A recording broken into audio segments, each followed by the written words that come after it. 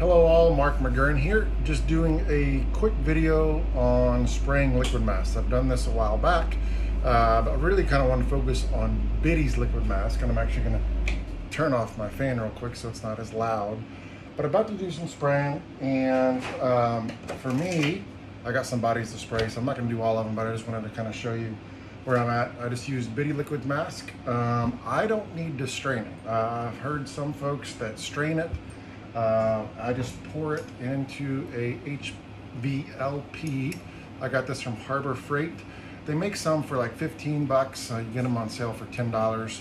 My favorite color is green, so I splurged for this one. I think this one was 25 or 30 bucks. So it's super easy to do this. But the biggest thing I want to show is the difference between, I've used Spraylat before or Bob Dively back in the day. And the big difference between the two, what I found is you got to go a little thinner with Biddy. When I first did it, I was going on too thick. It didn't come on. It bubbled a little bit. Took forever for it to dry. And I soon realized, I think I'm going too thick. And sure enough, once I started doing what I do now, it is my absolute favorite liquid mask. Will not be changing or do anything else. So this is fantastic. I'll tell you why. One is it's Stefano Rabidi. He is very active in the RC industry, especially with us painters. And so I want to support that. But beyond that, love him. If this wasn't any good, I love you, Stefano. I wouldn't use it. But the biggest thing what I like is how it adheres to the body. And so what I mean by that, and I think I've already taken all my bodies back, is when you do points on a body, Spraylat or Bob Dively, when you kind of pull up that end, right, you're getting that point out, that tip would kind of flare out or kind of curve. Well, Stefano's, the Biddy's, actually sticks to the body better. Not bad, it's just stickier. It adheres, is probably the better word, to the body itself. So when I'm pulling up liquid mask, I have a lot better result with me cutting and designing my body. So I've got a stadium truck here. I think this is a Losi. These bodies are getting boxier and boxier, but it's pretty cool. So I'm just going to show you. I usually wear a mask, but obviously I'm talking to you. I just use a air mask or whatever to ensure I'm not inhaling this. So I'm going to turn on my fan so it's going to be a little louder. All right, here we go. Biggest thing is just kind of go light. And what I'm doing here is I'm not pulling it all the way. I'm about at probably 35 PSI is my guess, give or take. But the biggest thing is don't pull it all the way down.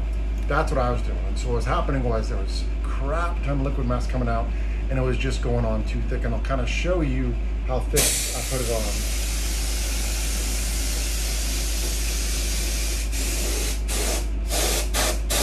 You just want to make sure you're kind of getting all the mold lines that are there.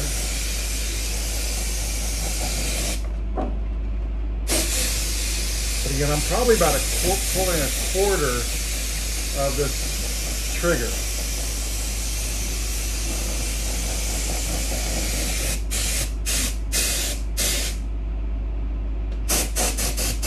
Kind of touching these up,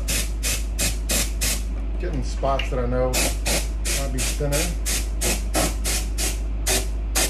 Getting this back corner. But yeah, that is it. You can kind of see it's still, you can kind of see my fingers here, right? Holding up number 2. So it's not super thick, okay? I wish I had my phone, but I'm recording from my phone to kind of put some light behind it. But as you can see, as I back up and kind of get some better light, it's not super dark. And so, and here is some buggies I did, as you can kind of see, that I did before. Again, not super dark, okay? When you're done, here's one I've already done before. This is what it looks like, right? It's so you don't want it dark pink. All right, that's, and I don't think I've, here we go. Yeah, so here's a body that I did a while back when I first was going a little too heavy. And you can't really see it too well, but you can kind of see how there's texture There you go. I think you can kind of see it right there. There's a texture to it.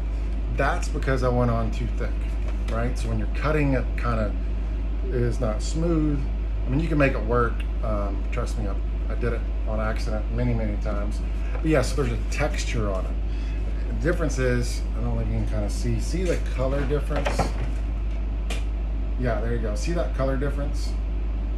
Right? This is a little too pink. You kind of want that very light translucent pink. Is what you're going for. So that's kind of what you want to do. I'll do one more, just kind of show you here.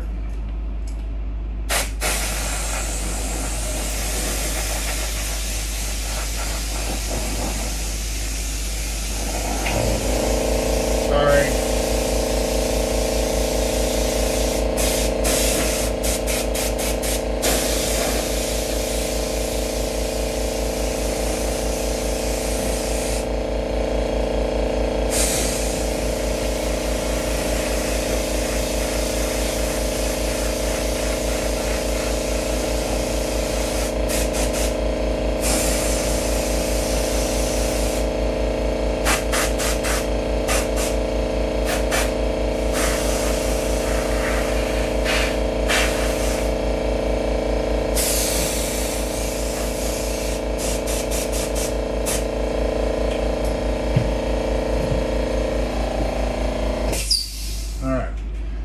So again, super light, nothing crazy.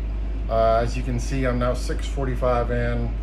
Why I love spraying is I can do, if I did this start to finish, I got probably 6 or 7 bodies to do. It'll take me 15 minutes to do one coat.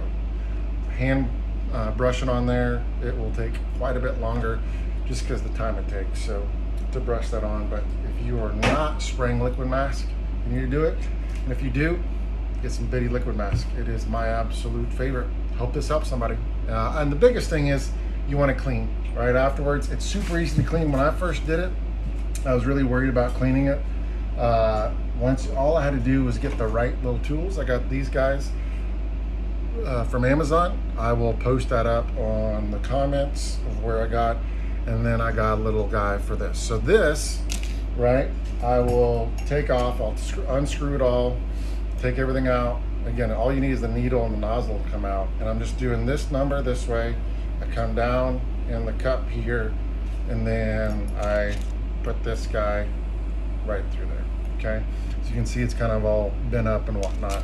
But from there is just get it really clean. That takes about 5 minutes. I personally, then what I do is put just a little bit of water back in the cup, and then what I'll do is I will put my finger right here and I'll squeeze that trigger to backfill it. And all I'm doing is ensuring that there's no leftovers or chunks that I missed.